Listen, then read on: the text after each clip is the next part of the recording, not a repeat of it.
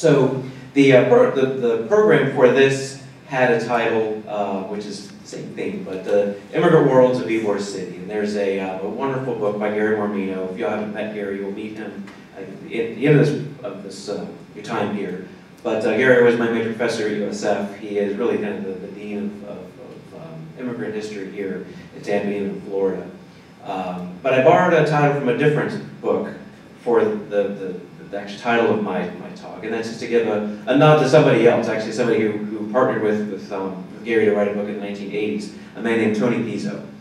Tony was not a professional historian, but he had a true love of Ybor City, and in his spare time, however he had spare time, he documented and promoted the history of Ybor City, beginning in the 1950s and 60s, literally through his death in the mid-1990s. And so he wrote a book called Tampa Town, a cracker town with a Latin accent. And so that's why I took the title of that for my talk, because it's a little nod to Tony and all of his work in preserving and promoting the history of Ybor City.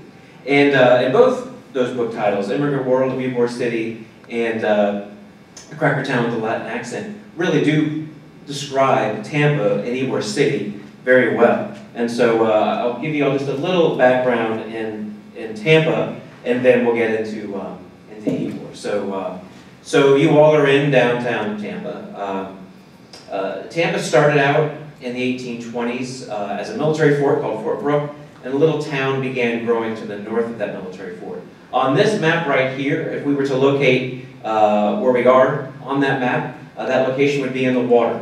Downtown Tampa has grown physically a bit in the past 110, 112 years through dredging and port improvements and things like that. So we're on the bottom right-hand corner of the map, just off the shoreline in about 3 feet of water. And so hopefully we won't be in 3 feet of water again anytime soon. But this plan of Tampa was done in the 1850s. Tampa didn't look a whole lot different 30 years later at the beginning of Ybor City.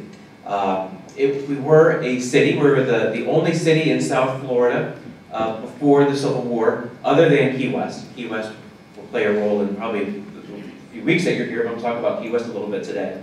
But other than Key West, which actually at various points in the 19th century was the largest city in Florida, Tampa was the only city in what was called South Florida. The city was first based on an economy centered around supporting the fort, but also fishing. But in the 1850s, cattle ranching became very popular. And the main destination for that cattle was Cuba, Havana. The cattle in Florida wasn't the best quality. It was actually descendants of Spanish cattle that came here in the 1500s. And so by the 1850s, the cattle had a reputation for being kind of scrawny, but very, very hardy. It could survive basically on its own in the scrub of Florida.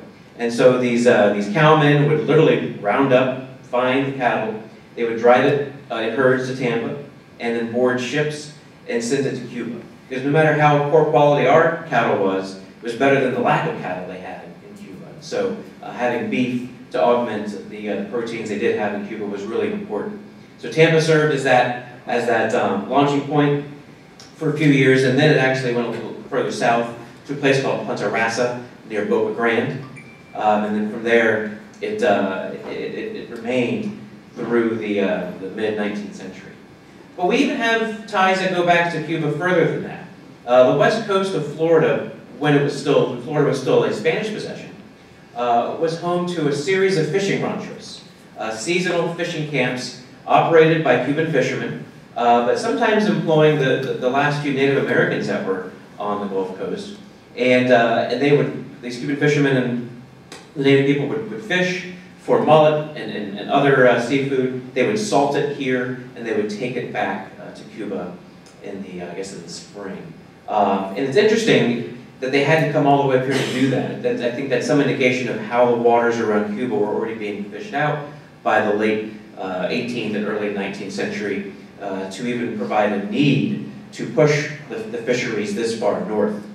So it shows again how long established Cuba had been, but how kind of fresh things were still here in in Florida. And even kind of go back one more century to kind of one last connection between Cuba and Florida.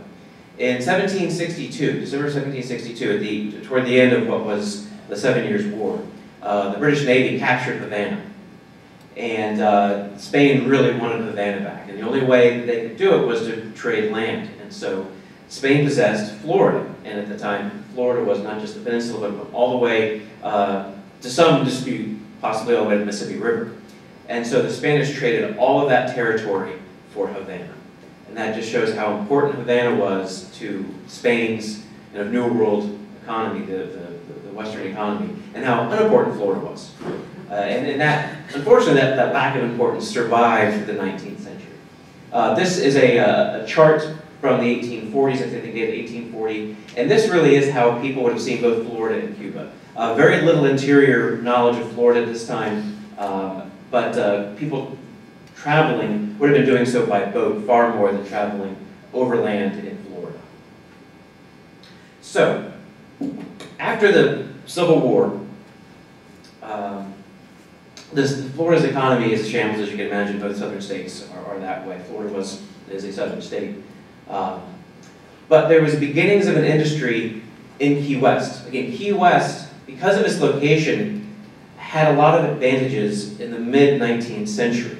One of them was all the shipping that was going by through the Gulf Stream. And so one of the first industries was the wrecking industry in Key West, literally the salvaging of ships that had wrecked on the reefs in and around the Keys. And so some of these wreckers actually had bad reputations for moving channel markers or putting markers that don't belong to actually cause these wrecks. But they also, some reputable people who made quite a bit of money actually salvaging these shipwrecks. But that's a seasonal business and also not a very consistent business. So they were looking for something new. So just a few years after the American Civil War, you have the first revolution in Cuba, the 1768 to what would be the 1868 to what would be the 1878 10 Years' War. And so that war actually benefited Florida, and particularly Key West, because it pushed the production of cigars from Havana, not entirely, but it began that leap across the Florida Straits into Key West. And the reason for that is proximity. It's only 90 miles between Key West and Havana. And so it's very easy to get the people and to get the tobacco across the Florida Straits. And so Key West benefited greatly, beginning in the late 1860s, from that conflict that was going on in Cuba. So the war, as the name implies, lasted 10 years. But even though the war ended in 1878, the industry did not cease. They didn't leave Key West and everybody come back to Havana.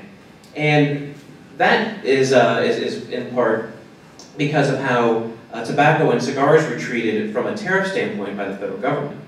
You had high tariffs on finished cigars, but not on the raw material tobacco.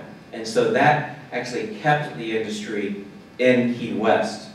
But there still was a very, very thriving, and still is a very thriving cigar industry in Havana. And so there was a lot of back and forth between Key West and Cuba with the workers. And so that made for a very unstable workforce. You needed to have reliable workers to have a reliable product. And so that was still a problem. Another problem that Key West had is there was no continual source, a reliable or continual source of fresh water. The fresh water in Key West fell from the sky. And that was it. Until probably the Overseas Railroad in 1912, they were able to bring pipes along the railroad tracks. And so there were some springs, but there's so much salt water intrusion they weren't very reliable. So there were a lot of cisterns in Key West to capture and hold that rainwater. So there was a limitation to how many people the island could sustain and support.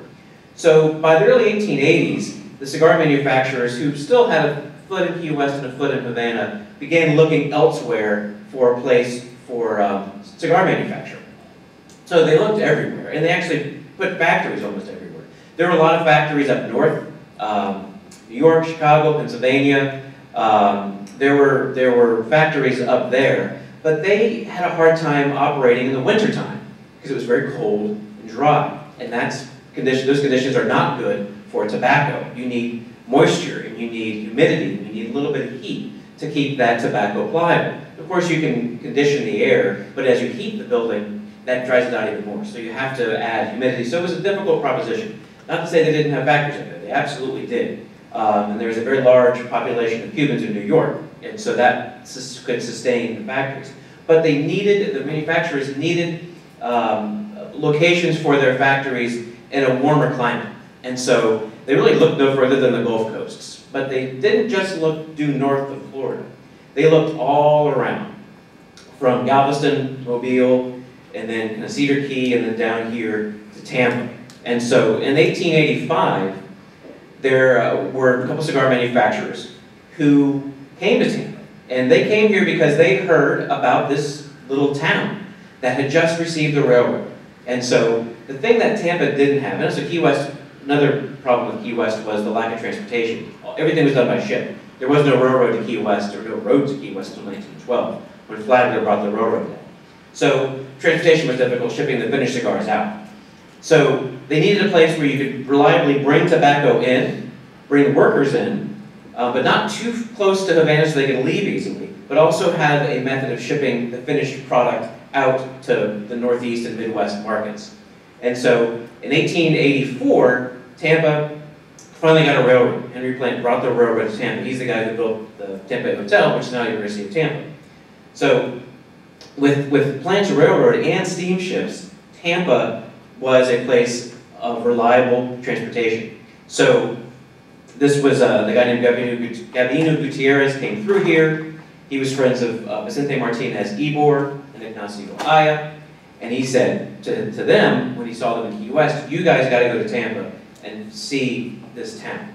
So they did. They came here. And this is the Tampa that they saw. This is downtown Tampa, circa 1885. Nothing but sandy streets, 1- and 2-story buildings, a town that was still, though the railroad had come, still crippled by a civil war that had ended 20 years earlier. Just to give you an indication of Tampa on the eve of the cigar industry, in 1880, the census of 1880 counted 720 people in the town of Tampa. Things had gotten so bad that after the Civil War, a man named John T. Leslie in 1869 ran for mayor of Tampa. His only campaign promise, that is, if he was elected, he would abolish the city. And he was elected. And he did. He got rid of the city. There were a variety of reasons for that. The taxes that were starting to come due and those kind of things were difficult. So they thought, we're not going to be a city, so we have no taxes. But also, the state legislature, which was a Republican-controlled legislature at the time, had passed a bill about how towns and cities could reorganize following the war, preparation to be readmitted to the Union, and that disenfranchised former Confederates and enfranchised African-Americans and now people who just survived, Republicans. And so John T. Leslie was one of those former Confederates, and so they thought, well, rather than reorganize, we'll just cease to exist. And that's what happened. And Leslie's name's going to come back in the story in a little while. So that's kind of the situation. 720 people in the town of Tampa in 1880. Hillsborough County, which at that time was the county that we're in right now, plus Pinellas County, the county to the west that has St. Pete, Clearwater, and the beaches. There were 2,500 people. There are high schools in now Hillsborough County that have 2,500 people in it. And so it was a very, very lowly populous place, but a lot of territory. So that's the situation that Ybor and Ignacio Haya find themselves in when they arrive in Tampa in 1885. So they meet with the newly formed Board of Trade, and they talk about what they want. They want land, but they also want some help. They want help from the leadership of Tampa, kind of the cracker leadership, as it were. Because by the 1880s, carpetbaggers had pretty much gone back, and now Tampa was back in hands of those former Confederates. They said, we'll bring our cigar factories here, and we'll even buy land. We're not asking for free land necessarily. But what we need help is when we have labor problems, because we have, our workers can get a little rambunctious sometimes. They may want to advocate for higher wages or for shorter working hours or whatever it may be. And so they go on strike at times. So if those strikes last too long, or if there's agitators who are coming in, we need your help getting rid of those people. And the people of Tampa, the Board of Trade, said, fine, we'll do whatever you want. We'll handle your labor problems. You just bring your industry here. And so Ignacio Haya bought, I think, 20 acres of land. but Ybor actually wanted more. So he wanted to buy 40 acres of land. So he found this guy, John T. Leslie, the guy who was mayor for a minute and a half. He heard that Leslie had 40 acres outside of the town limits. Ybor didn't want his factory town in Tampa. He wanted it next to Tampa because he wanted that control. It was almost like the idea of the Pullman town. And so Leslie was happy to sell him that land, but it was going to cost $9,000. $9,000 for 40 acres is a pretty good price. But Leslie had just bought that land for $5,000 a few months before, and Ybor knew that. So Ybor stormed out of the meeting, said, "I'm not going to be ripped off by you, dumb cracker." And so he stormed down the street. A man named John Henderson chased after him and said, "Look, if you give him the $9,000, we'll give you a $4,000 rebate. So you pay the $5,000 that you want to pay, he gets the $9,000 that he wants, and we got our cigar factories." And so Ybor said, "Fine, we'll do that." And so the deal was done, and Ybor bought his land, Haya bought his land, and we have Ybor City. And so these are the players. None of them crackers, so the cracker accent comes from people like Leslie. Ybor and Haya, both Spaniards. And Henry Plant was a Connecticut Yankee, though he spent most of his time, particularly during and after the Civil War, in the South. But these are really the founding fathers of modern Tampa. So even though Tampa is an old city by Florida standards in the 1830s, modern Tampa, the Tampa you see today, really has its birth in the 1880s when these guys were bringing their capital and their influence to the city. Interestingly, of these three, the only one who really decided to be a full-time resident was Ybor. I had a home here, but he went back and forth quite a bit between Havana and Key West. Plant never moved here, and when he was here, he didn't even stay in his own hotel. He stayed in his private rail car. And so, so he came here quite a bit, but Ybor was the only one who actually made his home in Tampa, in Ybor City.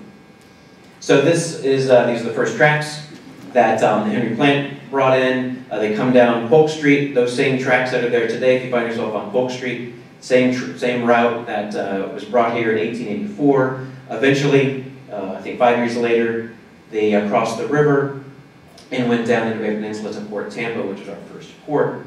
And then a few years after that, Plant built Tampa Bay Hotel. And so you can see it was incredibly important for Plant to bring that rail line here, and this map illustrates that. The red lines indicate Henry Plant's rail system. And this is in the late 1890s, so he'd already pushed it further south into the interior. The railroad story of Florida is the story of two Henrys. Henry Plant, who was central and west Florida, and Henry Flagler, who was east Florida, all the way down eventually to Key West in 1912. And the railroad guys are great because their maps always reflect only their stuff. And so you see Plant's railroads here in red. If you look closely, you see a little thin black line going down the east coast, and that's Flagler. But Plant didn't want to show anybody too much that Flagler had railroads because he wanted everybody on Plant's. But also this map shows those steamship lines. So not only did you have a method, again, to ship stuff out, but you also could bring things in by boat and send things out by boat, and also people. The idea of the passenger traffic, while there always had been passenger ships coming in and out of Tampa, Plant's ships really solidified that and made Tampa a port of call as well as a port of embarkation and debarkation. Plant also established a bunch of these hotels around the state at the ends of his rail lines, including the Tampa Bay Hotel again, which is now the University of Tampa. So Ybor went to work pretty quickly. When he bought his land, he had Gabino Gutierrez, the man who introduced him to Ybor City, or to Tampa, excuse me, was also a civil engineer. And so he did some of the work of laying out what would become Ybor City. Now, the line that kind of curves here and then goes along this way is the railroad line. This is Henry Plant's railroad. So his railroad literally goes through Ybor City, no accident. Ybor really wanted that and really needed that. And then came further south here and put into Tampa. I'll show you how the two places connect. And so the idea was that, again, that Ybor would create this company town and start it really from scratch. But he had a little bit of help, again, from Leslie, because Leslie already had a plat of part of what would become Ybor City. And so this is John T. Leslie's plat of what they called East Tampa at that time, outside of the town limits. And you see, while this certainly was platted, it probably wasn't, even running out too much. And the biggest features are these orange groves. Orange groves really dominated the landscape of Tampa in the 1880s. Between that and scrubland for cattle to graze, that's what you saw really a lot of. But you had this head start that Leslie provided to Ybor. You can see also kind of why he wanted to charge a little bit more, because he actually had gone through trouble to have part of the property platted. So that plat is this section of what is now Ybor City. What isn't shown here, particularly, at least very well, is south of, this is 6th, 5th, 4th, 3rd. So kind of south of 3rd Avenue here, so going 3rd Avenue south, was very marshy.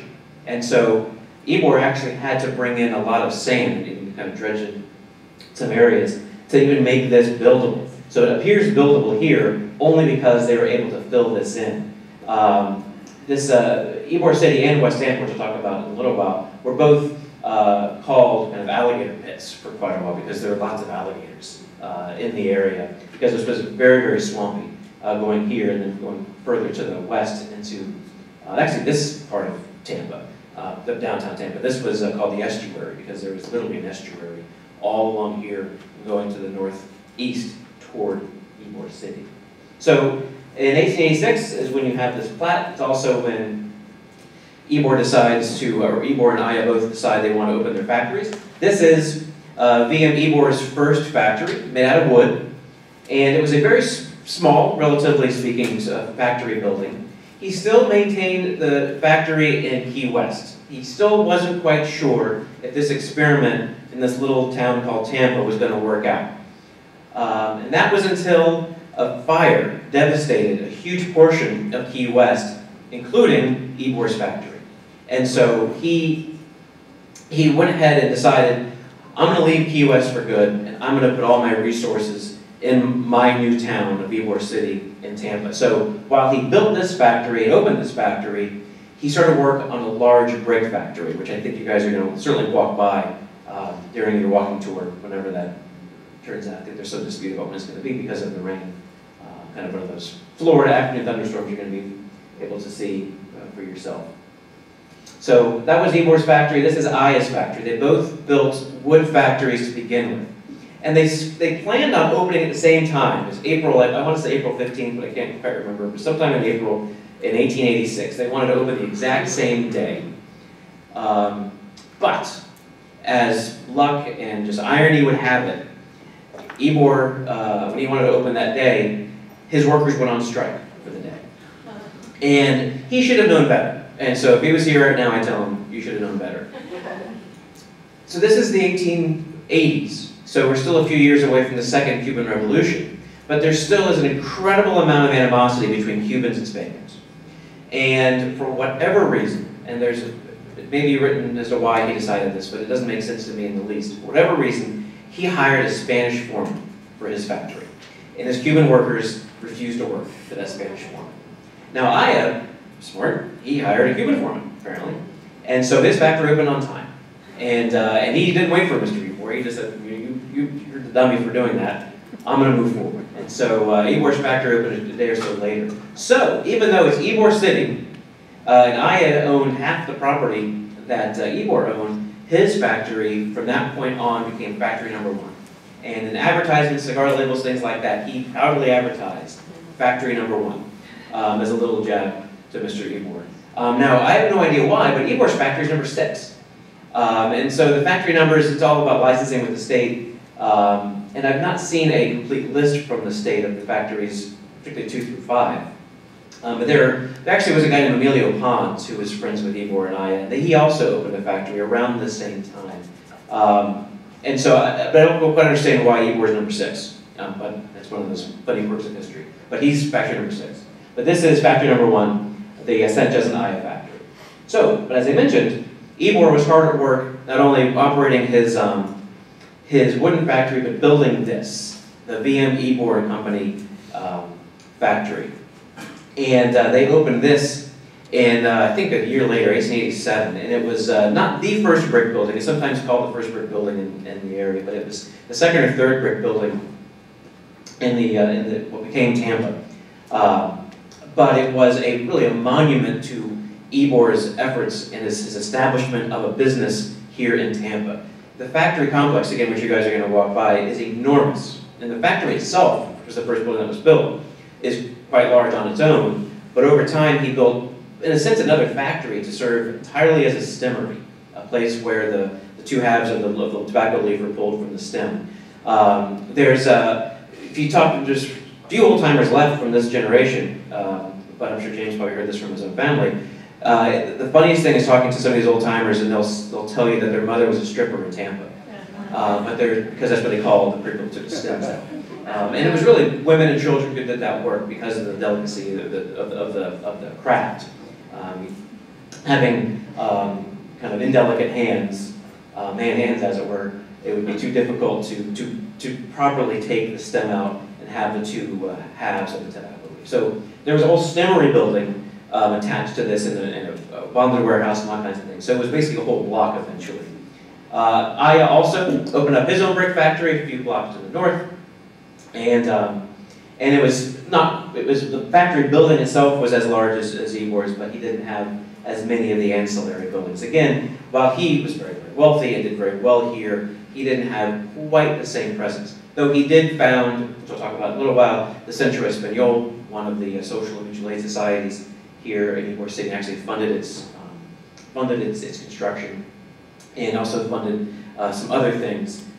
He just was always kind of the second fiddle to Mr. Ybor. And I say Mr. Ybor, his name really was Martinez. It should be called Martinez City because his father was Martinez, but as you all know, in the Latin naming, Martinez Ybor, his mother was Ybor. But people in Tampa had no idea. They saw the last name Ybor, you're Ybor. And he just went with it. He also spelled it with an I for most of his life. And so it was later, I think in Key West, when he changed the I to a Y. So whatever animosity may have existed between Mr. Leslie and Mr. Ybor went away because of business. One of the things they partnered in was this streetcar system, the first streetcar system in Tampa, connecting Tampa, the town of Tampa, and Ybor City. It was at first a steam-powered streetcar, but eventually in the 1890s they electrified the system. So in 1887, the city leaders or the town leaders decided they needed to reincorporate the city of Tampa. Because again, remember, Leslie disincorporated the city in 1869. And so they reincorporated the city of Tampa. Actually, the anniversary was just a couple days ago, July 15th, 1887. But it wasn't the same little town limits that you saw on that first map. It actually had 4 different wards or sections. Downtown Tampa became the first ward. A new suburb, mostly an Anglo suburb called Tampa Heights, was Ward number 2. Another Anglo suburb to the west side of the river was Hyde Park, is Ward 3. But then Ybor City was Ward 4. Ybor City was never a separate incorporated city, though it was run as such by Ybor. But there was city police protection beginning in 1887, and there was a lot of just conflict between the city police and the county sheriffs over time in both Tampa and Ybor City. Basically, whoever was kind of in charge of the factions that were going on had one of the other police force at their disposal. So you had a city faction, a county faction, and you used the police and the sheriff's department as troopers, in a sense, against each other. And that actually played out. You'll hear about this probably later in your time here. In the 1935 election for the city of Tampa's mayor. They actually had to call up the National Guard because things got so violent. So, and the last thing about Plant, this is the Tampa Bay Hotel, now the University of Tampa. Plant, like I said, never really moved to Tampa, though he visited here quite often. The hotel was his second hotel here in Tampa. He actually built a small hotel called the Port Tampa Inn in Port Tampa, which is about 9 miles to the southwest of here by MacDill Air Force Base. If you look at a map of Tampa, you see MacDill basically takes up the southern part of the peninsula. Just to the west of that is Port Tampa City. And that's what Henry Plant developed. That's where his steamships came in and out of. Although there was a small harbor here before the Port of Tampa was created in 1906, most of the tobacco and most of the Cuban workforce that was coming into Tampa came into Port Tampa, and then up that rail line that plant established, and into Tampa and into Ybor City. This is Tampa in 1892, and so this is basically the extent of population. So we are right now right about there, still in the water, and this is the area that was Fort Brooke. This is downtown Tampa, and so the 4 wards are downtown Ward 1, Tampa Heights Ward 2, Hyde Park Ward 3, and here is Ybor City. So you see the proximity between Ybor City and Tampa. Again, this is very purposeful. Ybor wanted his town basically to be close enough to a town or city to get the advantages that he needed, but far enough away that he could control what was going on. And part of that control was both kind of financial, he had financial in mind, but also somewhat helpful in mind. He sold not just kind of apartments or spaces in boarding houses to his workers, but he actually built and sold homes to his workforce. He wanted that stability. Again, one of the main reasons for coming to Tampa was a stability in the workforce. And so he built very inexpensive, not luxurious, but little houses, those casitas, or shotgun houses. And he sold those to his workforce at a reasonable rate. Again, he wasn't using company script, he wasn't trying to rake his workers over the coals for money. There was, of course, a benefit to him, because he had the stable workforce, but he realized if you could make homeowners out of his workers, then they would be less likely to leave. They actually have a reason to stay. If they're just sitting or just living in a boarding house and they have everything they need in a little suitcase or a bag, then they can leave overnight, and they often did, because of a variety of reasons, but usually pay being the main one. But if you're anchored here because you own a home, then you're less likely to do so. So he really pushed for home ownership, and he constructed quite a few homes. He made some money in that. Again, he's not just doing this for the benefit of his workforce. It benefits him, but in the end, it does benefit them as well. So this is one of the kind of key images in Tampa history. It shows Jose Marti, who here is right there, the man himself, on the steps of the VM Ybor factory in Tampa in the early 1890s. And you'll hear this a zillion times during your time here. But Marti came to Tampa, particularly Ybor City, over 20 times between 1892 and 1894, raising money, raising support for what would become Cuba's revolution of 1895. And so he was, obviously, the key guy, but not the only guy involved in the revolutionary effort, but he was by far the most famous. And so whenever he was in town, it attracted huge crowds. He actually spoke on the lector stand in the Ybor factory, despite the fact that Ybor was a Spaniard, despite the fact that he made the mistake and hired the Spaniards as a foreman in 1886. He had lived in Cuba most of his life, most of his adult life. And so he really understood the plight of Cubans and supported the Cuban Revolution. He even turned over that first wood factory that he built to one of the Cuban revolutionary patriotic groups, the Liceo Cubano, and became really the first Cuban club. And so he was in full support of what was going on with the revolutionary effort here in Tampa. So he was happy to have Marti come to his factory and speak. Now, I've only heard this as a legend, and I've only been in Cuba once, and I didn't see it when I was there, but it doesn't mean it's not true. Steps.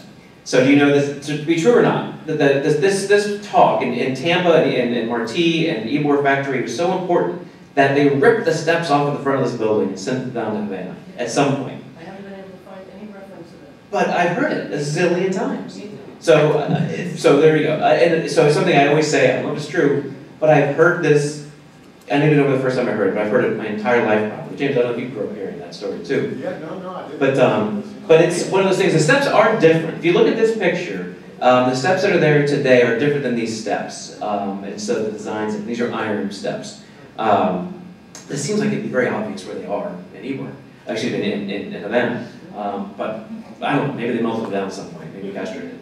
But I've heard that story, that that it's a representation of Tampa as the cradle of Cuban liberty and the importance of Tampa in the 1890s revolution. But they actually ripped these steps out and put them somewhere in the van. And true or not, it's a fun story. So when Martí was here, there was actually an attempt on his life. There was somebody poisoned a drink that he had, and obviously, unfortunately enough, it did not kill him.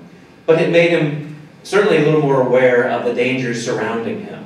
And also, people in Tampa became very, very aware of those dangers. And so, from that point on, when he stayed in Tampa, he stayed almost exclusively in this home. This is the home of two Afro-Cubans, Ruperto and Paulina Pedroso. And the Pedrosos were a great symbol, or are a great symbol of, and often talked about, underappreciated segment of Ybor's population, which is the Afro-Cuban section of Tampa and Ybor City, and that Afro-Cuban population. A very important component, of course, to the revolution were Afro-Cubans. And Martí understood this, and so he purposefully would walk arm in arm with Paulina when he was in Tampa down 7th Avenue. 7th Avenue is kind of the main drag of Ybor City, to show the interconnectedness of white Cubans and black Cubans coming together against a common enemy. And that common enemy, of course, is Spain. And so he stayed at this house with Paulina and her husband, Ruperto. Reportedly, Ruperto would stand or kind of sit in a chair in front of the door with a shotgun, making sure no one came in. The Pedrosos, unlike most people of African descent in Tampa, were major property owners. They not only owned this boarding house on 8th and 13th, they also owned several lots along 8th Avenue, and so they were pretty well-to-do people. If they had been kind of combined with the African-American population in Tampa, they would have certainly been among the wealthiest African-Americans, they're Afro-Cubans, in Tampa. So it was really no coincidence that Martí would seek them out for their support, but also the symbolism behind the Afro-Cuban and white Cuban people coming together in Spain. So again, wanted to show the proximity between Tampa and Ybor City. Just pulled this key page from the Sanborn map of Tampa. This is from 1899, but the same picture would apply very directly in 1895. So again, you have downtown right here. This was originally Fort Brooke. And you have Ybor City. And you've got the plant rail line connecting those two, but you also have a streetcar system connecting these two. But you also, on this map, have something new. And this is this area right here called West Tampa. West Tampa was a separate city from Tampa and separate from Ybor City. Founded in 1895, or I should say incorporated in 1895, founded a few years earlier. And it survived as a separate city until 1925, and founded solely for the cigar industry. And though most of the population were Cubans, and were some Spaniards, it was actually founded by a Scotsman, a guy named Hugh McFarland. He was the city attorney for the city of Tampa. He was a major property owner of land on the west side of the river. And he saw what was going on in Ybor City, and he thought, well, I've got land, I can do the same thing. And so he actually would give away land to cigar factory owners as an inducement to bring them here. And then he would sell the land around them for businesses and homes and things like that. So West Tampa became a very important spot in Tampa and in the story of Cubans, particularly Cubans, in Tampa. While Ybor City, and this is a generalization that of course is wrong, but Ybor City was very much a Latin melting pot, or eventually melting pot, but at some point it was very polarized. But you had Spaniards, you had Cubans, and you had Italians. We'll talk about Italians in a little while. And while you had that same mix in West Tampa, this is a picture of West Tampa, by far the majority of people in West Tampa were Cubans.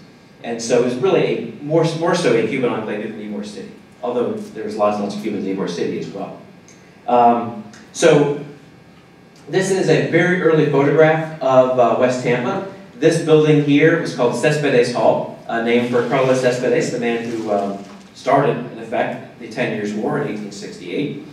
So he died during the war in 1874, but when they built a gathering hall for the Cuban population, they wanted to name it after somebody who was very important in Cuban history. And so Carlos Céspedes was the man for whom it was named. People who became important later in Cuba's revolution and Cuba's government, including Tomas Estrada Palma, came to Céspedes Hall, came to Tampa to speak. And so it was really a great gathering point for the Cubans of West Tampa beer. They sold one brand of beer, and that was the beer that was sent to them by the brewery. And so you had lots and lots of saloons in Tampa, owned by this German guy named Robert Muggy, that sold Budweiser, because he had the Budweiser distributorship. But it was sometimes unreliable, and sometimes it wasn't that good, because it took a little while to get here from St. Louis. And so Ybor and Monrera saw a need to have home-brewed beer, but locally brewed beer. And so they opened up this large brewery, not only to supply Tampa, but again, this is 1896, 1897, they had an eye towards Cuba. So this is during the Cuban Revolution, but they kind of see the writing on the wall. The revolution is not only doing well, but American involvement may not be too far behind. And once the revolution's over, they'll have a whole market to themselves, Cuba, and Havana in particular, because of all the connections that Ybor already has. And so they're laying the groundwork for that by opening up this brewery. Of course, they don't know how many years before the war ends, but just a few years before the war ends. And so it became the biggest moneymaker for Ybor, more so than his cigar factory. And so when Ybor died, I think it was 1901, his assets could not be liquidated. He was by far the wealthiest man in Tampa, and there wasn't enough money in Tampa to liquidate. But when you looked at kind of the balance sheet, his estate, the brewery was the most valuable single asset that Ybor had. So some shots of what Ybor looked like in the beginning. There's lots of stories about Tampa and Ybor in particular that involve sand. Sand was everywhere. We're in Florida, and there's beaches everywhere, but this is beach sand. And I can attest, I've actually been underneath the Ybor factory, and it is the purest white sand that you'll see. It's like a beach. Literally, it's like a beach. And that's what it looked like. That's what you can see here. It wasn't until the turn of the 20th century that it began to pave the roads. And so it was a very kind of dusty, dirty space. Even though Ybor had the idea of home ownership and wanted to build these casitas, the vast majority of the earliest immigrants to Ybor City and to West Tampa were single men.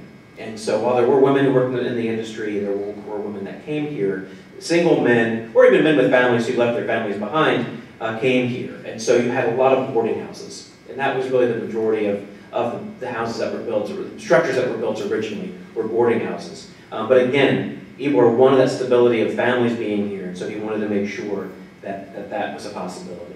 And so that's when the single-family housing stock began to grow. Haya also built homes, and so, again, I've only been to Cuba once, and I didn't get a chance to see these, but apparently these homes here, they're concrete. There's a set of homes in Havana that are identical to these, and whether Haya built the ones in Havana first, then built them here, or built them here first, and then built them there, I don't know the order of things, but there's a twin set of homes that still exist today, as far as I know, in Havana. I know they were there as of, I think, 5 years ago. And so that's them. So there are very few concrete homes. Almost everything's made out of wood, because that's the easiest building material. And so most of the casitas, most of the early cigar factories, the businesses, they're all made out of wood. That's what you see here.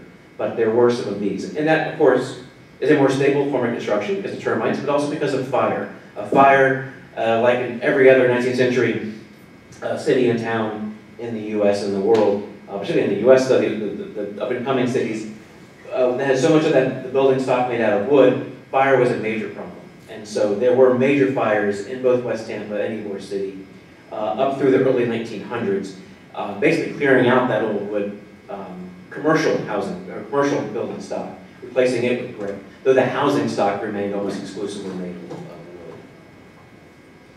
This is West Tampa, but again, the two are so similar, West Tampa and Ybor City. If you guys have a chance to go to West Tampa during your time here, you really should. I don't think there's any formal tour of West Tampa that's being anticipated. But Ybor City is the place that gets the most attention. It's been that way since the 1930s, really. As the cigar industry began to decline, this is getting a little bit kind of what Gary's going to say at the end of your time here, but as the cigar industry began to decline, the city of Tampa, the leaders of Ybor City, began to try and find a new way for Ybor to survive. And so it became, even in the 30s, looked at as both an industrial place, but also as a tourist destination. And so that really solidified in the 70s and the 80s and became kind of a new version of Ybor City. West Tampa never experienced that. West Tampa is still, not to be critical too much of Ybor City, but West Tampa is more authentic to its original style and look and roots than Ybor City. Not that you're going to see a Disneyland version of Ybor City, but if you really want to kind of see what they look like for tourism and all that stuff, West Tampa is a place I suggest you go, because it really is a really neat part of town.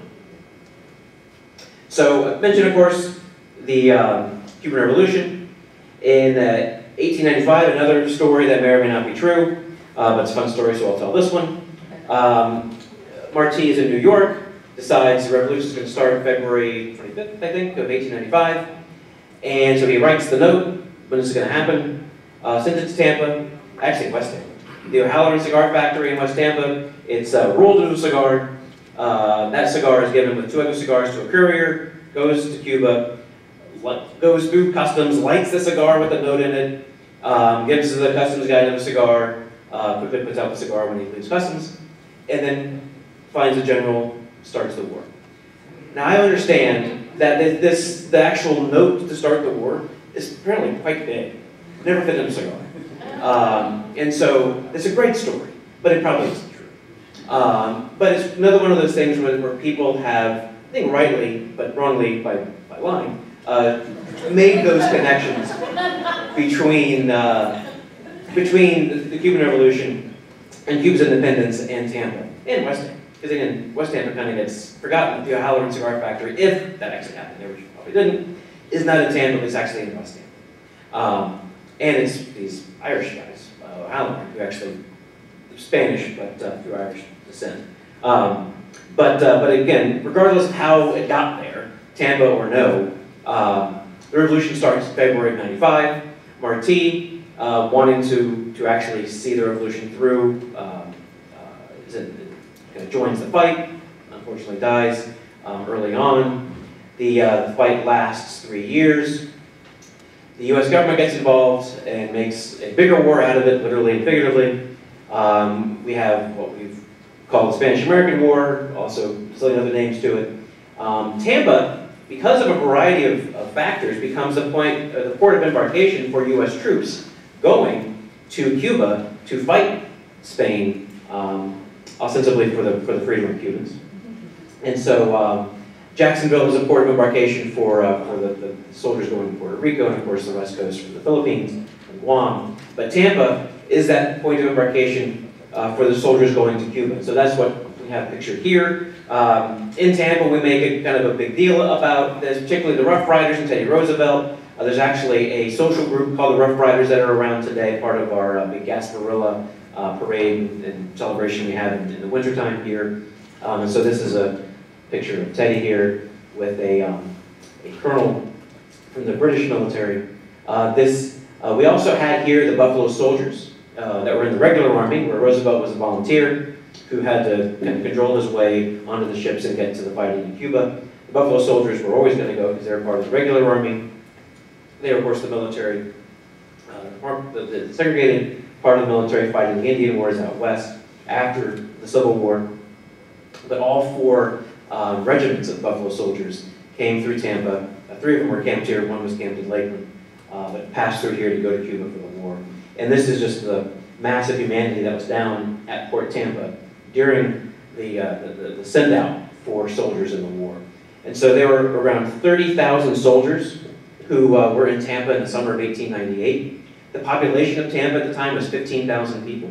And so twice the population was here from around April, May to September of 1898.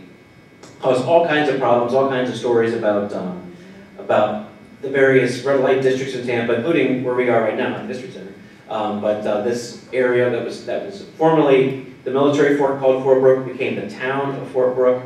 Our friend John T. Leslie was the mayor of that town for a little while. It was a town-wide red light district. It's where all the bars and brothels were. The soldiers found their way here on a regular basis.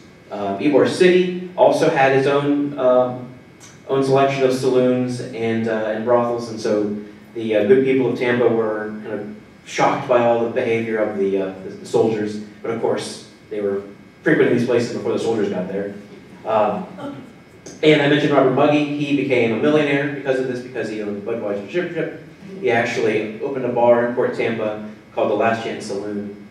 He had the whole bar for, I think it would seat 500 people, was built in a matter of 48 hours. And that's just how quickly he wanted it up, but also just the amount of money that was involved.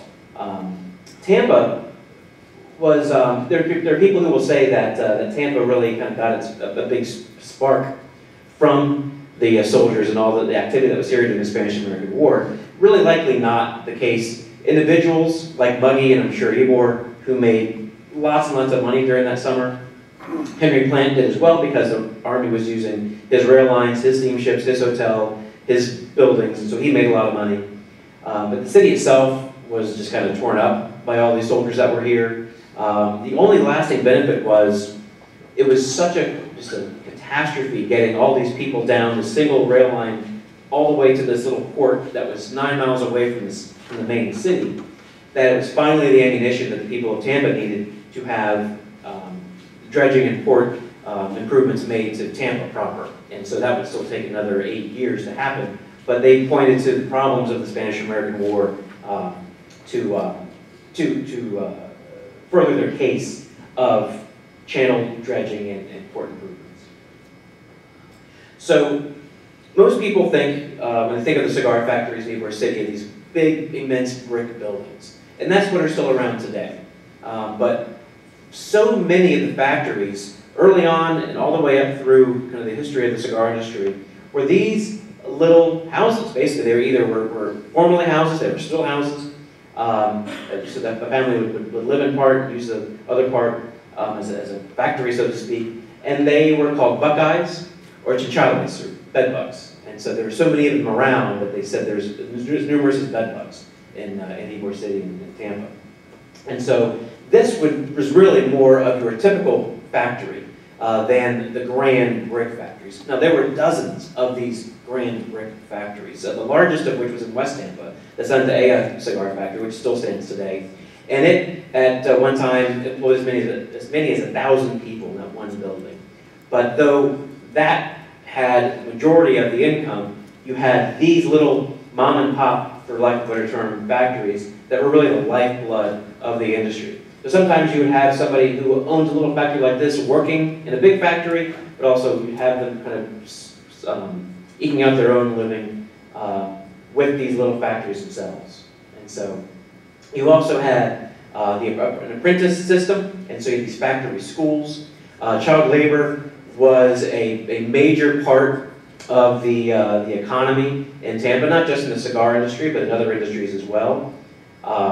Louis Hine, who documented child labor across the country, came to Tampa in 1909. So these pictures are from kind of a little bit after the beginnings of the industry, but they show what life would have been like 10 years, 12 years before. And so there were lots and lots of children who worked in all kinds of industries, but particularly the cigar industry. They mentioned the stemming of the cigars was a delicate task that children could do, but they also, beginning at the age of 11 or 12, started the apprentice system for actually rolling cigars. And so both men and women, boys and girls, participated in the rolling of cigars. There were also lots of other businesses that were associated. The Bank of Ybor City, which is now a really neat restaurant called Bernini on 7th Avenue, was founded in 1905. Ybor himself was really the first Latin to become integrated into white Anglo society in Tampa. He actually was on the board of directors of one of the Anglo banks, Citizens Bank, and he really kind of entrenched himself in both Ybor society. He lived in Ybor City, but also in kind of the Anglo society of Tampa. The Spaniards, again, generalization that is mostly true, but not to paint too broad a picture. Spaniards in general were factory owners, managers, foremen, kind of the mid to high management, where you had Cubans as the main workforce. Those Spaniards were actually able, if they stayed here long enough, to become ingrained and entrenched in Anglo society, even moving out of Ybor City and moving into places like Hyde Park or Tampa Heights, or later a place called Davis Island, which is just across the channel from where we are right now. And so that became a place of privilege that they could move into. Actually, in the 1930s, during the WPA, there were interviews of people of Ybor City, and Stetson Kennedy, one of the main interviewers, actually went on a tour of Ybor City and Tampa with this Cuban couple, and they actually drove by Davis Island, and they said that's where the rich people live. So it was a place of aspiration for the Spaniards. Cubans at that time didn't think they could attain that. Italians as well. They would try and move up in Anglo society. So at the highest end of that, you had people in the Anglo businesses, but also you had these locally owned banks, again, like the Bank of Ybor City. Some of the pictures are unfortunately aren't very good quality, but they're very important, so I include them. This one, again, Gary Mormino will talk about this, but a photograph like this of a factory in the United States, particularly in the United States South, in the late 19th and early 20th century, would have been unheard of, because you have an integrated workforce and a workforce of both men and women, all working in the same place. So if you kind of look carefully in this picture and a few others afterward, you see white faces, black faces, males and females, all in the same workplace. And again, that would have been, it was unheard of anywhere else in the South, or really anywhere in the country at the turn of the 20th century. But it was kind of the way things were in Ybor City and in West Tampa. It's because, again, the workforce is largely Cuban. There are no Anglos.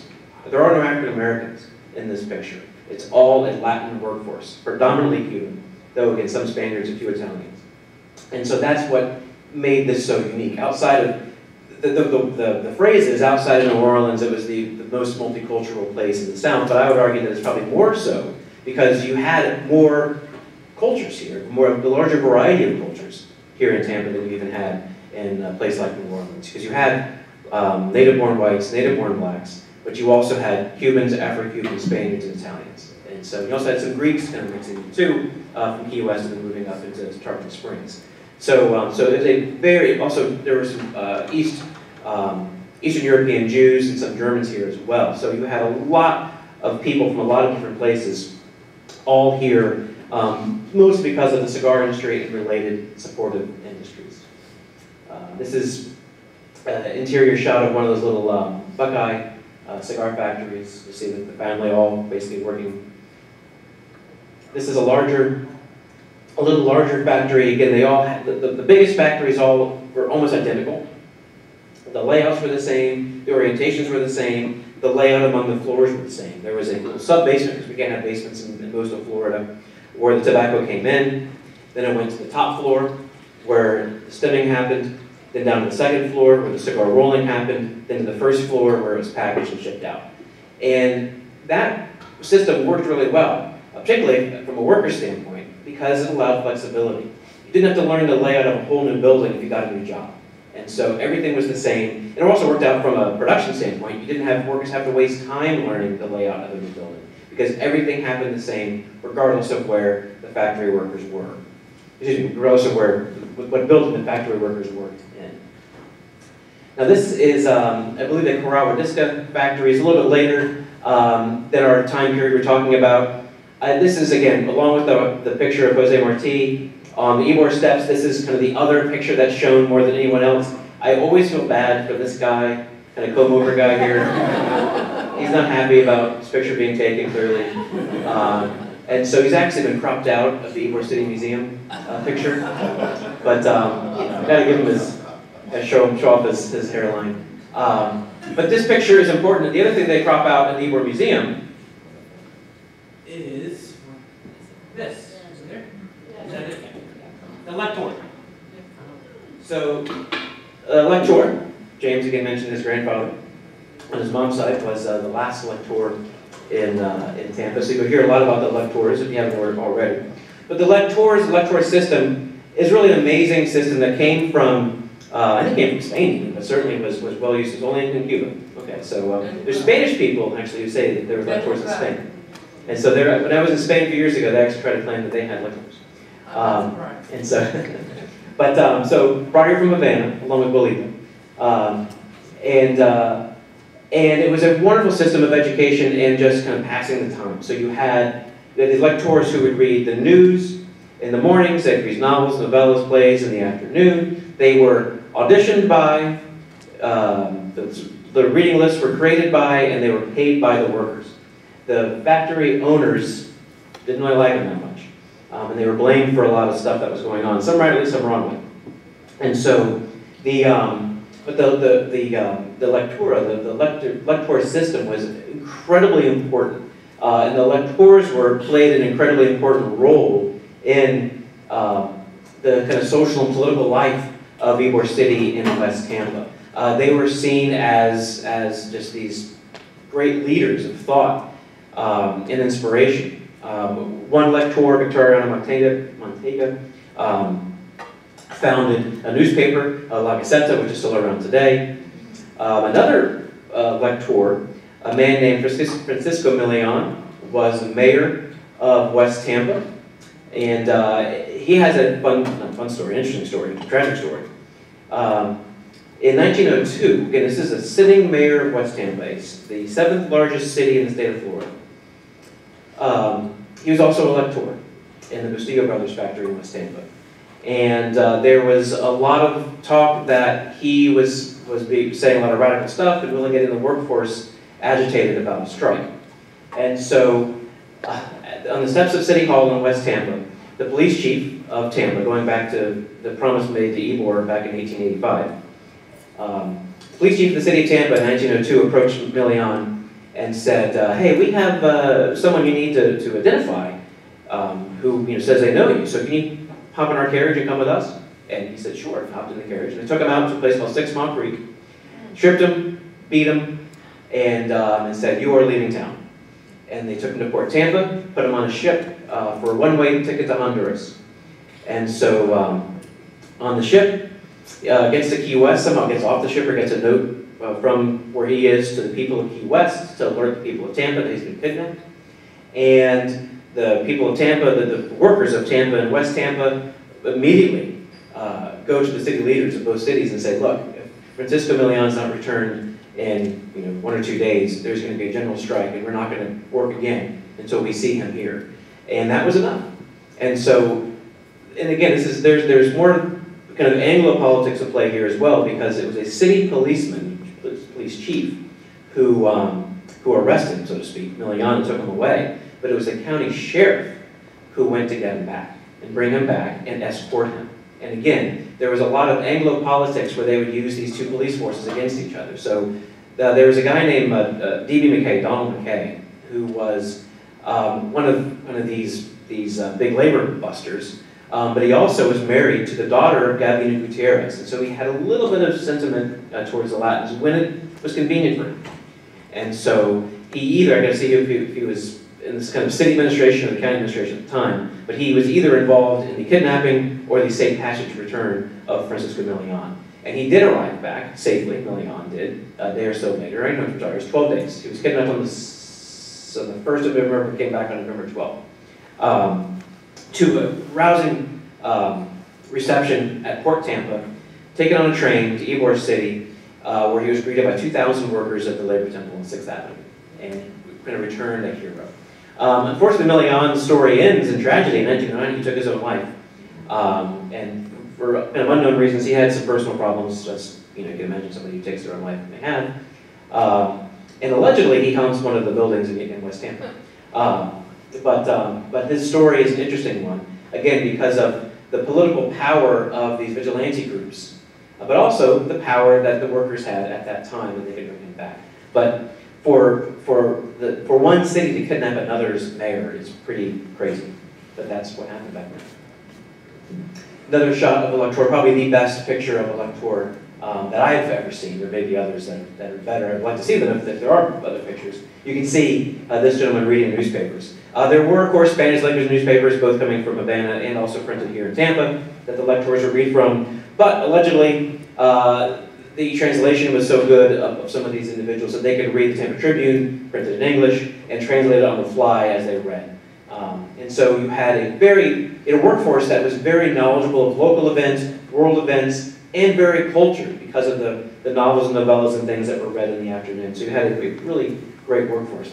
Now, the lectoire system is often used by some to say that it had to be this way because the workforce was illiterate. That's not true. The workforce was literate and actually quite fluent, not just in Spanish, but here in Tampa, in Italian, and conversant in English as well, and could read at least one of those languages. And so the workforce was pretty well educated. And again, thinking about a factory up north, you're going to have someone read to you in a cotton mill or some other kind of steel mill? No, that's not going to happen.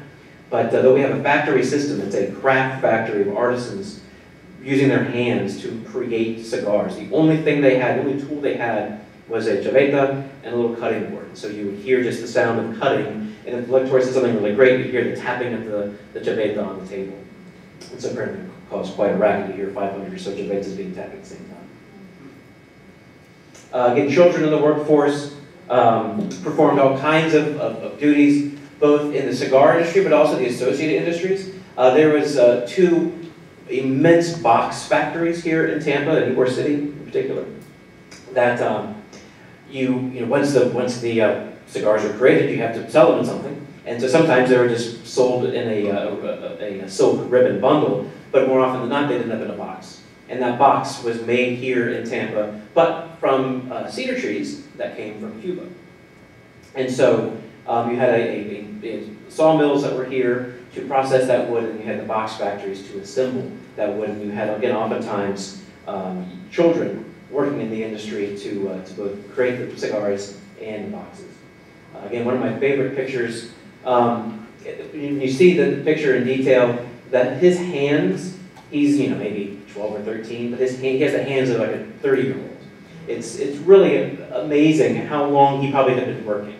And again, it was important because you needed, though it paid well, the cigar industry, you still needed all these different incomes to get by. The industry was fairly fair of the time. Whites and blacks, Afro-Cubans and the other Latins, were paid the same. Men paid a little bit more than women, but not much more. So again, for the time, pretty equitable and pretty fair. Children paid less because you could pay them less. But you still had a workforce that was fairly well paid. They would produce 100 cigars or so a day, working 5.5 days, 6 days a week. Christmas time, there's always a Christmas rush because there was a lot of cigars sold during Christmas time. At its peak, Tampa had over 400 million cigars produced every year by hand. I would like to, I say this all the time, I never do it, but I'd like to someday find what the consumption of cigars is worldwide now. Because it not only shows production, more kind of Cuban cigars, so to speak, Cuban tobacco, Cuban workers were made in Tampa than in Cuba at one point. But it just shows also the consumption of cigars. You had incredible consumption of cigars in Europe and the United States, which you just don't have today. And so that is one of the reasons why the industry began to fail in the 1930s, 1940s. But at this time, consumption was at an all-time high. And so you could have one city producing 500 million cigars, almost, and still not satiate that need worldwide. Another wonderful picture. These girls are rolling cigars. You can see them at the table. You can barely see a little bunch rack in front of them on the cigar workers' table. Again, part of an apprentice system that existed to teach people how to roll cigars and work in the cigar industry. It's a very important part of these families getting by and making a living. This is a great shot because you can see there's a little riser underneath these two chairs because they're so small. You have to actually boost the chairs up so they can actually work. These are working in the box factory. So Not only did you have the assembly of the boxes in the box factory, you also had the attachment of cigar labels. The cigar labels were a really important part of marketing both cigars in the city. The labels were not made here in Tampa, they were made in Germany and then later in New York. The nicest labels were made through the process of lithography, and so they were really, really high-end, very, very colorful labels, again, on the higher-end cigars. And so you could really see the amount of money that was put into the marketing side. And again, when you go through our galleries here, I think you're going to do that sometime during your time here, as well as going to the Ybor City Museum if you get to go through there. You'll see examples of the cigar label art. They, just like advertising today, they would use images of people that were popular at the time. A lot of women were used in the imagery because most of the consumers were men. You see famous men through history and famous men of the day also featured in cigar label art, as well as architecture and classic imagery as well. And so that all went to market the cigars. Sometimes you'd even see imagery of Tampa as a way to market Tampa as well. This is the one that has the booster right there. So, not only do you have an industry that is the main industry for Tampa, the port is important. Phosphate, I haven't mentioned phosphate, totally unrelated to cigars, of course, but phosphate is kind of the third of the big three that industries that start in the 1880s, the railroad, cigars, and phosphate. Phosphate's still around. Tampa is still one of the largest ports in the country because they do that stuff by tonnage, and phosphate's heavy. And so phosphate was a very important commodity that was being shipped out, and the port itself was a very important part of our economy, but the cigar industry was really the most important part of our economy. Again, you had thousands and thousands of workers, but also the associated industries. But again, it's not just economic, it's cultural. And the cultural side is what we see today still, because the industry itself, except for one cigar factory, is virtually gone. But you have the cultural remnants, what you're going to have for lunch today, kind of the cuisine that came through the Latin influences. But you also have these grand buildings, that some of which you're going to see on your walking tour. The mutual aid societies that existed, that were founded by these immigrant communities. So again, you had Spaniards, you had Cubans, you had Italians, you also again had some Germans and Eastern European Jewish people. Their influence is honestly a little overstated for Ybor City. Important, certainly, but there was a German-American club, which I don't have pictured here, and it's, I don't want to say it's accidental location is why people tie the Germans to Ybor City. It's on Nebraska Avenue, and Nebraska Avenue is the kind of traditional separation between white Tampa Heights and Latin Ybor City. It happens to be on the Latin side of Nebraska, but I think it's just that was the land that was available. There certainly were German businessmen, but they didn't really live in Ybor, they lived in Tampa Heights.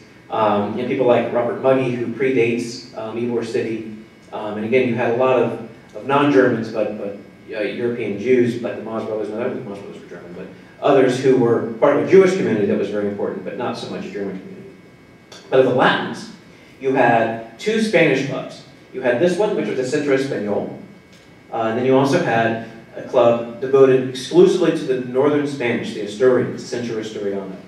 And so the Centro Español was the oldest of them all, founded in I think, 1892, 92 or 94. And it was the kind of quote-unquote wealthiest of all the clubs. When this club building that you see in this picture, which is this building right here and highlighted, that was their second club building. The first club building in Ybor City burned down, as so many things did burn down. But it opened in 1912. But the Centro Español was so financially sound, so healthy, and so big and influential that they actually opened two club buildings that same day. They opened this building in Ybor City, and they opened their kind of sister building in West Tampa on Howard Avenue. And that building still stands as well. So they could actually support two independent, so to speak, or two separate club buildings in the two Latin sections of Tampa. Like I said, at that time it was West Tampa. But the Centro Español, their mission was maintaining ties to Spain and the cultural connections to Spain, but also having a gathering place for those new immigrants who were coming here. They also did things to help foster transition into kind of American life, English classes and things like that, but they also kept great libraries and just really were cultural centers. Centro Historiano was founded, in a sense, out of the Centro Español because there was this idea of medical care being added to the list of things that were offered. And so Centro Historiano kind of broke away, because there was a Centro Historiano in Asturias, there was one in Havana, and they began offering medical care. And so the Asturiano Spaniards formed the Centro Historiano in Tampa as a branch of the Havana Centro Historiano, so they could offer medical care as well as the other benefits that were offered, both social and practical. So after that happened, Centro Español also began offering medical benefits. Both Centro Historiano and Centro Español opened hospitals. Centro Historiano's hospital building still stands, it's in Tampa Heights. The one that Centro Español operated was on the Bay Shore, which is a really kind of nice road in Tampa that goes along the bay. It was torn down in the 1960s, but both offered medical care as part of their dues. It was basically an HMO. The white medical establishment hated the idea of these mutual aid societies offering what they called socialized medicine. And they kicked out any doctors from the Hillsborough Medical Association who would practice medicine in either or for either Centro Historiano, Centro Español, or later the Cuban Club and the Italian Club, because they were that adamant that you can't have somebody else set your rates. You set your own rates, as long as we agree to it, of course. But you can't have socialized medicine. And that's in a sense what it was, kind of, again, the idea of the HMO. They offered what they called, what was come to be called cradle-to-grave service. They were there when you were born, and they even had their own cemeteries or sections of cemeteries, so they were there when you died. So you had benefits from the moment you were born until the moment you died. And as long as Ybor City and West Tampa were successful, these places were very, very successful. So you had multiple generations of people in these mutual aid societies. So again, you have the Centro Español, the Centro Historiano, and these are all their second or third buildings because the first buildings all burned down. So this is the Centro Historiano, not going to be part of your tour either in Ybor City because it's a little further to the north than you're going to be going, but it's still there. The Italian Club, which is on 7th Avenue. Also, again, the idea of the mutual aid society for the Italians. There's a Sicilian club. Most of the Italians in Tampa, almost all of them, came not from Italy, but from Sicily, and from 3 little villages, in Sicily to be specific. The story of the Italians, again, you'll hear this with Gary a little bit, because they come a little bit later, but some did arrive in the 1890s. You had Sicilians coming into America just to get away from Sicily and the hardships that they had there. And often, if they didn't go north, when they came to the south, they went to New Orleans to work in the sugar cane industry. And they also filtered their way into Florida because there was a sugar cane industry here, well, sugar industry here as well, in the Everglades, or even kind of northern, central Florida and Kissimmee area. But sugarcane work, if you don't know, which you probably do, is awful, awful, awful work. It's probably one of the worst things you can do for a living. And so, particularly the Italians that made it to Florida heard about this little Latin enclave called Ybor City, and they thought, well, we can work there, and though we don't speak Spanish, we can at least maybe be around people who we have a little more of a connection to, and we can do something that would be an associated industry. So many Italians early on had farms or sold, kind of produce, food-related things, but then you saw them kind of getting into all portions of Ybor City society. And so again, to the point where they had their own club building as well. They still do. The Centro Historiano, the Italian Club, and the Cuban Club all operate their buildings I'm going to show you in these pictures. Centro Español still exists, but they don't operate either one of their club buildings. And I'll show you the last group, this Martinez, I'll talk about this specifically. This is the Cuban Club. You gonna go by Cuban Club, Frank? That's where we start. Oh, well, there you go. So you're gonna start there. There's a bust of Jose Marti, who is right here in this portion of the property, which is not pictured here in this shot. There's also a bust of Marti inside. So the Liceo Cubano and the other Cuban revolutionary organizations that got their start in the 1880s and 1890s in Tampa were integrated. After the end of the Cuban Revolution and the Spanish-American War in 1898, when you have a quote-unquote free Cuba. There's no need to have these patriotic revolutionary clubs anymore. And so the Círculo Cubano reforms in 1899, but without the Afro-Cuban members. And so it's been said that they did this because of the Jim Crow laws. There, I'm sure, is some truth to that, but there's also some truth to their desire to do so anyway, and they could use the Southern laws as a cover for that. Regardless of the reason or reasons, that's what happened.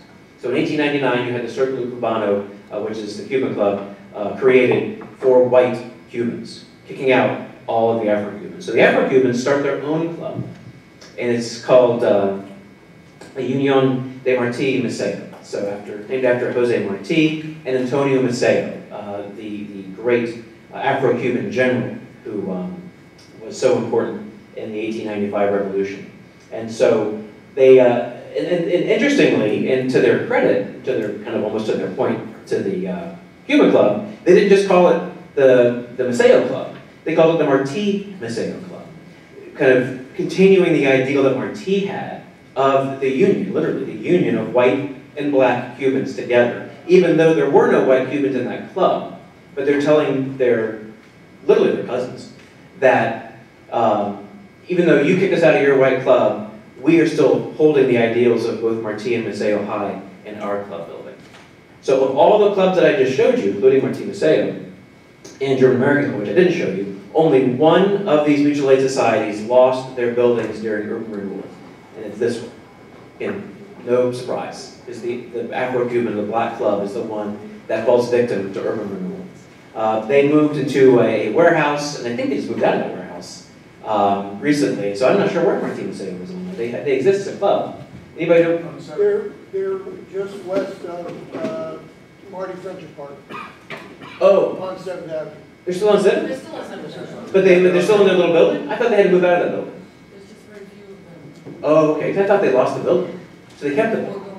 Oh, they didn't. Okay, so good. That's an update for me. They didn't lose the building. I thought they were going to lose the building that they had to move into after they lost this building. So that's good. So yeah, it's a very, very small club. But I'm glad that at least they were able to keep the building. Because that would have been 2 that they lost, which, again, pretty tragic. A little bit of legacy now. Some things that you're going to see or you'll hear about as you are here for the rest of your time. This is a photograph from the 50s of the home of Paulina and Roberto Pedroso. The Pedrosos left Tampa after the revolution was fought and won. They went back to Cuba and lived their lives there. This building changed hands, as buildings do, over the course of time. And in the 1950s, the Cuban government bought this building. And they had the idea, with the help of the Ybor City Rotary, of opening up a museum to Martí and to the Cuban Revolution and to the connections between Tampa and Cuba. But then another revolution happened. And but the building never changed hands. And so the government of Cuba still owns this property. Now the building caught fire and was badly damaged, and so it was torn down. But a park was put up in its place. Friends of Martí Park, Parque de Amigos de Jose Martí.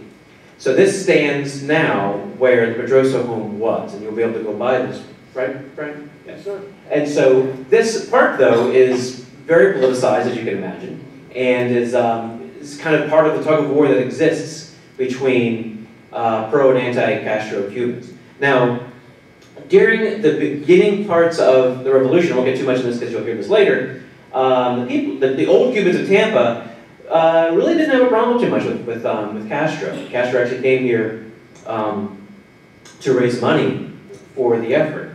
This, of course, before the revolution became solely a communist revolution.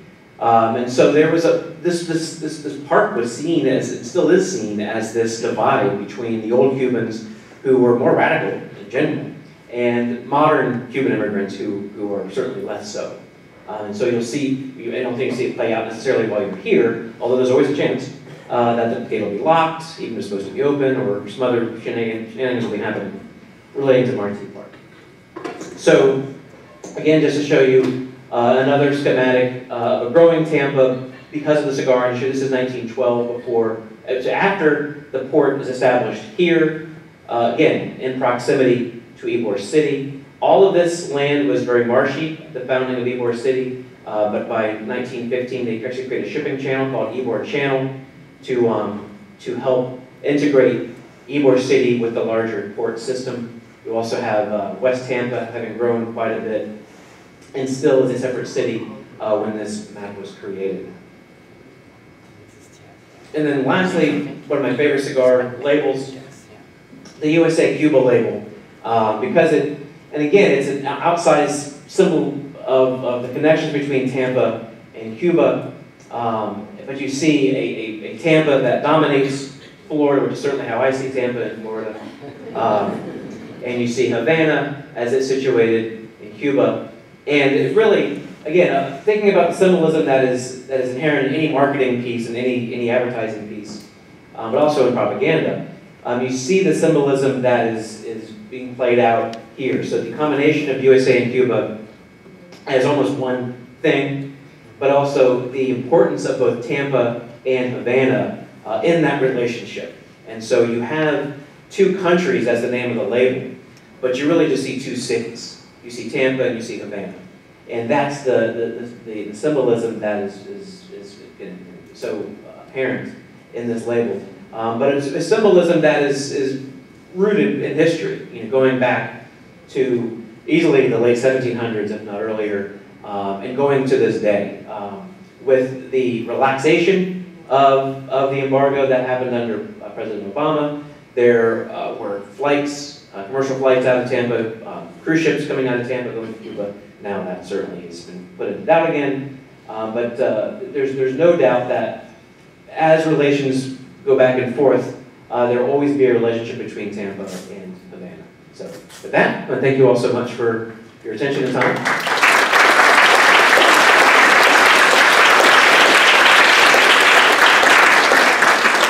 Does anybody have any questions about any of this? Or anything else you think, you saw your riverboat trip all the way here? I assume it's true because my mother always told me this, but... I'm not going to say anything your mother says. But of all the mutual aid societies, she always said that the only one that was integrated was the Unión Martí Maceo. Absolutely. When she was young and they would go dancing, they would always go to the Unión Martí Maceo, and it was, it's interesting, that the other ones became segregated. It was an official policy to be open to whites and blacks. Yeah, she said that was always the best club anyway, the best orchestras, the best dances. Yeah, and so there's, early in Ybor's history, there was a definite, insularness to the different clubs. But after the first generation, had gone by, and the second, third generations were in, you saw a lot more mingling, and so you would see almost kind of progressive parties between the Italian club, the Centro Español, Martí Maceo, as any second, third generation group kind of sees it, because they're in schools with each other. Although again, because you have segregation, you don't see schools integrated at all. But you see the Spaniards, Italians, and Cubans in schools together, white Cubans together, in the schools of Ybor City and West Tampa. But again, you see segregation separating Afro-Cubans. And again, there's a wonderful book by Susan Greenbaum, who's a retired anthropologist from USF. She's talking oh, wonderful. So you hear all about Afro-Cubans, but you will learn that they, not only after the revolution were isolated by the white Cubans, they also were never accepted into the African-American community. And nor did they want that acceptance. They saw themselves as above African-Americans because they were bilingual, they were educated, and they weren't, these African-Americans. They didn't call them that, of course. Exactly. And so they saw themselves as socially higher. And you always want to find someone below you socially because it makes you better, feel better at least. And so, but that exclusion was mutual because the African Americans didn't understand Spanish. Who are these newcomers coming into our place? And so they lived in a very unique place. And so Susan will tell you all about that, which is fantastic. Before the BBM before school in Ybor City and the school in Cespedes as well as Tampa. Yeah. And so it's They were early. run by the blacks. Exactly. So yeah, before public school system comes in to take over these schools, the Cespedes School, of course, burned Cespedes Hall. But yeah, the Ybor School still stands. When it was run by a Latin contingent, you see that relaxation of race relations. Where do African Americans live in Tampa? Oh, that's such a great question. I totally forgot to point that out. Thank you for asking. Oh, here it is. Well, I'll show you some. Yeah, the place called the Scrub. And that's the biggest African American neighborhood was the Scrub. There were other neighborhoods all around Tampa. But I can show you in this map, actually. So this is kind of white Tampa right here. Tampa Heights, downtown Tampa, and Hyde Park. And this is Cuban West Tampa, a separate city. And this is Cuban, Spanish, Italian, Ybor City. The Scrub, which was the traditional, really the first black neighborhood, black community, is right in this space between Tampa and Ybor. And it existed in its very, very earliest forms when Ybor purchased this land from Leslie. And so the African American population kind of first started out at the end of the Civil War, basically leaving Tampa, the village of Tampa, and going to the fringes, both to the north and to the east. As downtown Tampa began to grow, the African Americans who were here began joining those who were here in what was called the Scrub. Called the Scrub because literally it was in the scrub palmetto kind of landscape. Also, that the kind of bad term of scrub, kind of a elected place, was applied to it. But literally, archaeologists or anthropologists and archaeologists have found the roots of these scrub palmettos and actually it's called that too on an old map, different old map, in that area. So it's both kind of botanically scrubby and also applied that by the white citizens of Tampa. It became, and it coalesced around the street called, originally called Center Avenue, but then changed to Central Avenue, became the black business district for Tampa. And so, one of the things that Tampa had going against it from a preservation standpoint and from a focal point-ish kind of thing is we had 4 downtowns. We had white downtown Tampa with Franklin Street as the main main thoroughfare. The Latin downtown of 7th Avenue, the West Tampa downtown along Howard and Main, and then the black downtown of Central Avenue. So you had the separation of people and businesses that you didn't have in other places. So again, from a kind of preservation standpoint, all these different places to try and either preserve or cover over. And so in the case of Central, it's covered over by the interstate. Interstate 275 and I-4, the interchange is literally on top of Central Avenue. Integration played a role in that, but so did urban planning. That, of course, is done by the white leadership of Tampa in the country. But you also, then you have the kind of promotion of Ybor City as this important tourist attraction, and so 7th Avenue becomes a focal point of that. So, and also, again, with the interstate, you have the separation of Ybor City. The northern part of Ybor, which is just as important historically, is neglected, for lack of a better term, after the interstate comes through. So the north half is just lopped off, and it's, again, culturally very important, but it's not seen as such. And even when it comes time for historic districts to be created, the interstate's the northern boundary. And so now it's just taking time for that to get attention of kind of economic redevelopment. Same with West Tampa, it's bifurcated by the interstate as well. The north half of West Tampa is what survives for the most part. So, yes? Given how well the timing of the Key West fire worked out for Martinez Ybor's plan to control his workforce in Ybor City, did anybody ever speculate about arson? That's a good question. I don't know the answer to that. I think it was a larger fire than just his factory. And so there were fires just all the time. And so again, in a place like Key West, with a shaky, for lack of a better term, infrastructure and lack of lots of fresh water, fires are a really, really big problem. I'm sure Ybor did not want, I would doubt Ybor wanted the factory to burn down.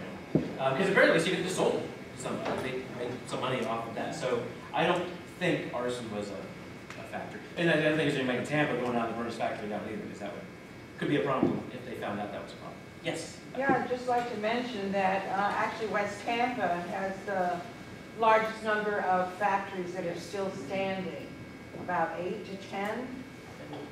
Yeah. 11? So it is really worth seeing those. Absolutely. And I'd also like to mention that Cubans not only split along racial lines in the Cuban clubs, but then they split again along political lines, because there is another Cuban club, Club Cívico Cubano, after the '59 revolution. Although they attempted to integrate with the Ciclo Cubano in Ybor City, the politics, because these were radical cigar maker Cubans, sympathetic to the Cuban Revolution of '59. So there's a split. Exactly. Thank you. Anything else? I can, the story of the strippers, I can verify the census record. Oh, yeah. My wife's great-grandmother worked as a stripper. Yes, a stripper. And so in the census, they asked her what she did as an occupation, and they initially wrote stripper, and someone later went in and scratched them all out. It's the whole page. Scratched them out where they saw it was a cigar worker. I have the same for my grandmother's bedroom. Particularly with Tampa having a reputation for the other kind of stripping. It's a funny coincidence. 20 years ago, I gave a talk at a conference in Orlando, and no one knew anything about this. And so I said, no one's going to come to my talk. So I titled my talk, "My mother was a stripper, my father was a boxer." And it's like 10 minutes into the talk, they were like, oh, Likewise, yes. Rodney, you mentioned West Tampa and how you encourage the participants to go and check it out. Yes. Is there any specific place or area? My grandmother. Exactly. come on. Exactly. I was saying you've got two incredible West Tampans in the back of the room, Mara Barros and EJ Salsinas. They both can tell you more about West Tampa than I could ever hope to tell you. And so the question was, if you could say go to West Tampa and spend maybe 20 minutes looking around. Yeah, you need half an hour. Do 2 hours. But where would you go? What are the most important places still standing, or the locations where the building's no longer there in West Tampa? Where would you send people who want to see West City Tampa? of Spanish, the West Tampa, the most beautiful building in all of Florida. And add to that, 4 blocks south, the famous West Tampa Carnegie Library, which is where the Fernandez O'Halloran factory, original first factory in West Tampa, is supposedly where the order of uprising was brought by Gonzalo de Quesada, Martinez secretary, and they wrote it into a cigar. There are some historical markers there. So the Centro Español and the West Tampa Library are indispensable.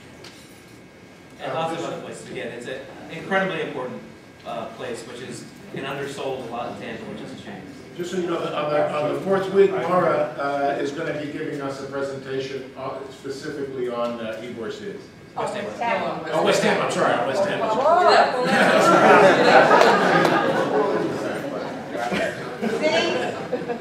Perfect example. Maybe you can encourage them actually to go to West Tampa. I'm obsessed. If you go to Central, it's going to look east, and El Reloj, the big clock. Oh, yeah. Yes. So, at the height of the cigar industry in Tampa, what was the ethnic composition in the workforce, in the cigar workforce? What percentages, how many were women? Wow, that's a great specific question. I don't know exactly. I looked to my other experts that are in the room. I say majority Cuban, but I don't know the breakdown. It was pretty diverse, right? You have a I don't have an answer to the question, but I have a source I would recommend. L. Glenn Westfall. Yeah, Glenn Westfall. Yeah. Yes, ma'am. His thesis paper, Yeah. I believe, breaks down the genders and ethnicity of the workforce in the cigar factory in Ybor City. Yeah, so yeah, Glenn Westfall was he moved to New Mexico, but he was professor at HCC here in Tampa. He did his dissertation on history on Ybor. And so he did an incredible amount of research on the cigar industry in Tampa. He's written a few books. Great. And Marti City. Oh, exactly. Ocala's. Oh, Marti City. Yeah. So, anything else? Yes, one more.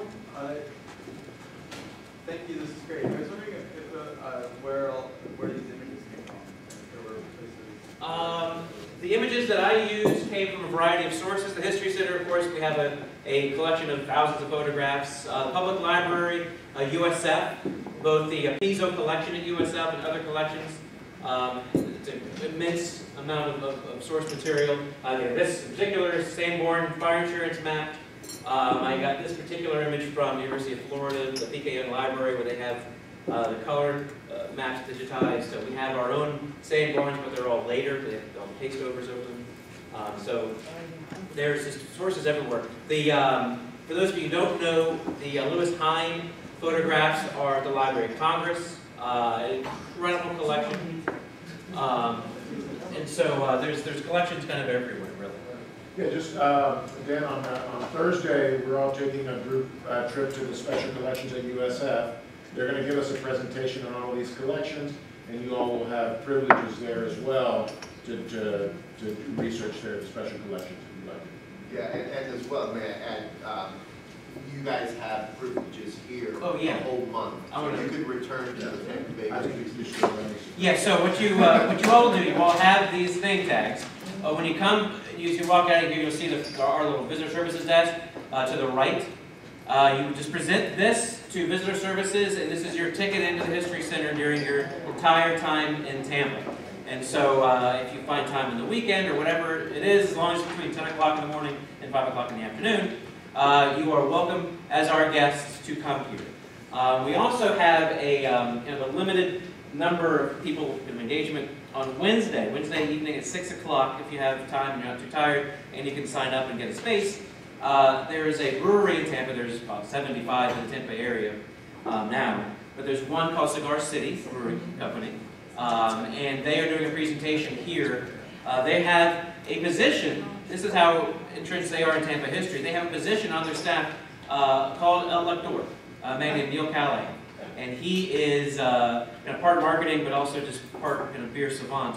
And he's going to talk about the founding and operations of Cigar City Brewing and a few of their beers, Haya, which is the IPA, and I think Florida Cracker. Not doing Maduro, unfortunately. They're going to do Hanapu, which is their limited release beer.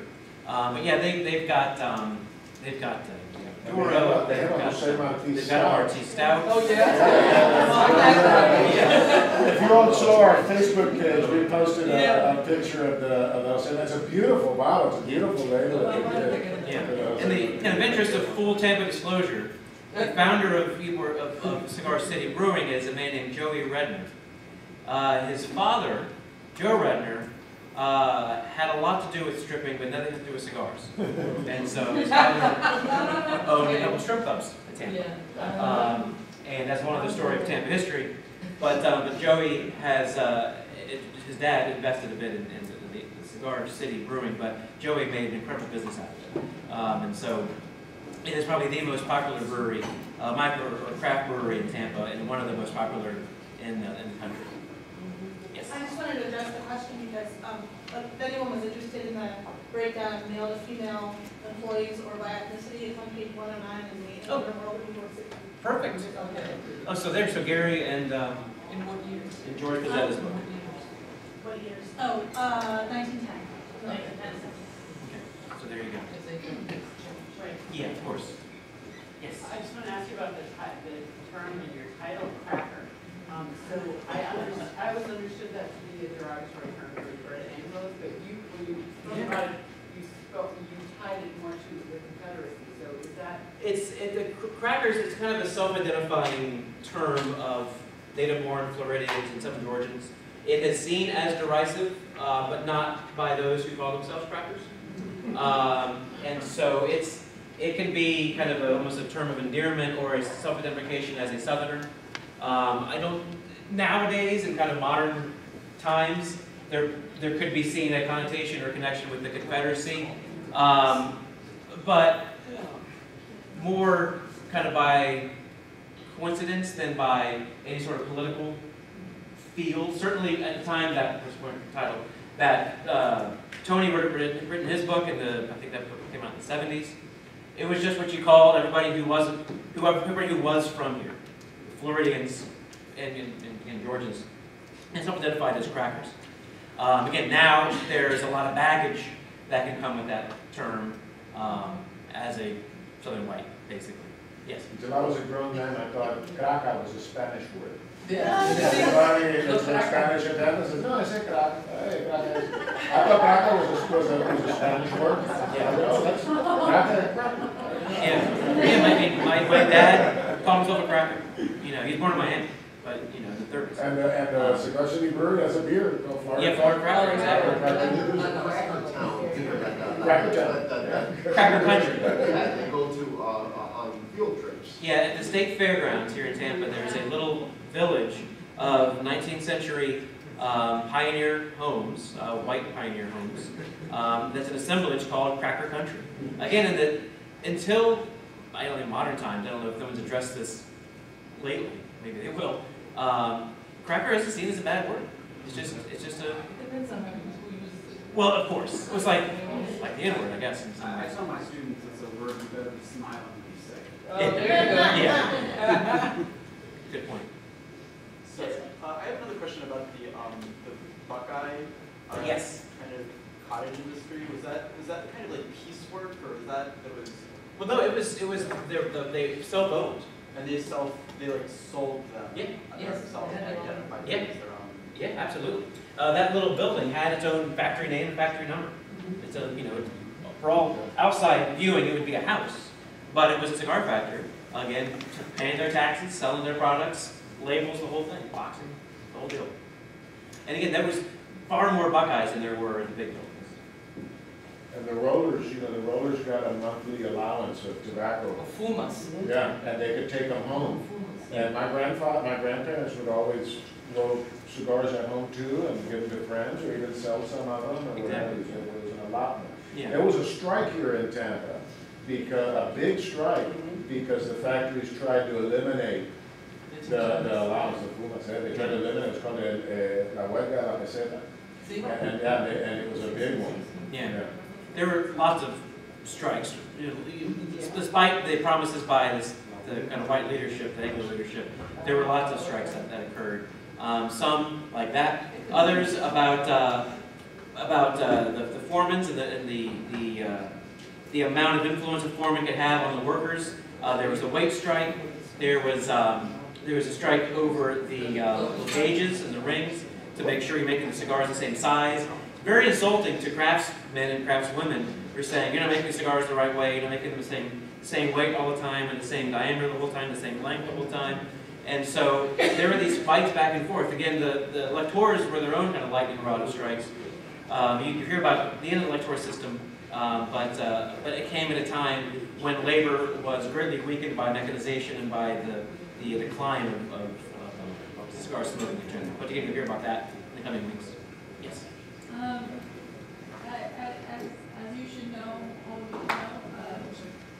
Puerto Rico would have industries of tobacco too. It was obviously smaller and more humble, but because of the relationship between Cuba and Puerto Rico, the industry in Puerto Rico, I'm very sure that had lectores too. I can imagine, yeah. There was a woman lector from Puerto Rico. Yeah, she was Puerto Rican. She was like down here. Yeah. But I just wanted to add that. Yeah, well, thank you for adding this. Absolutely, they would have done research. Yeah. What was your name? Luisa Capetillo. Luisa Luisa Capetillo. She was a radical feminist. Yes, she was radical. She didn't wear She wore dresses. pants. Yeah, she wore pants, yeah. She got arrested in Havana for wearing pants. Yeah. Any more questions? No, thank you all very much, and again,